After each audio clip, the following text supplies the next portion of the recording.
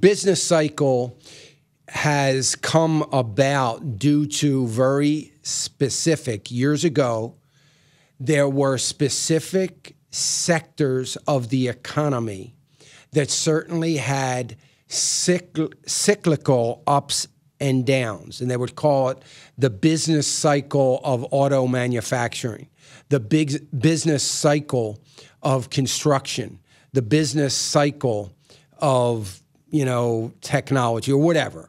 And there was always some truth to the idea that there is a cycle. Obviously, from April to October, the business cycle in construction is very good, and so you go through these cyclical ups and downs in certain sectors. Well, somehow, some way, that this term business cycle has gotten picked up as a general statement about the markets and the economy. Well, it's a business cycle. Well, what business? Which business are you talking about?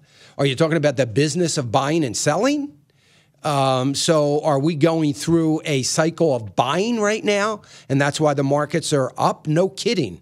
Of course that's why the markets are up.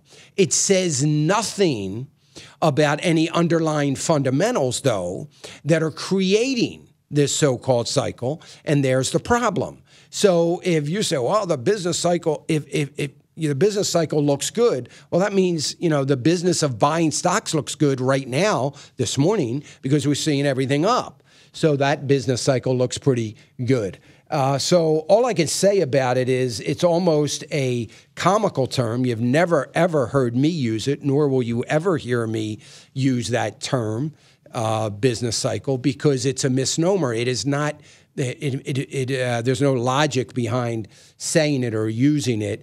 There may be some logic to somebody sitting up on Wall Street, and it's probably a logic of making money or not making money.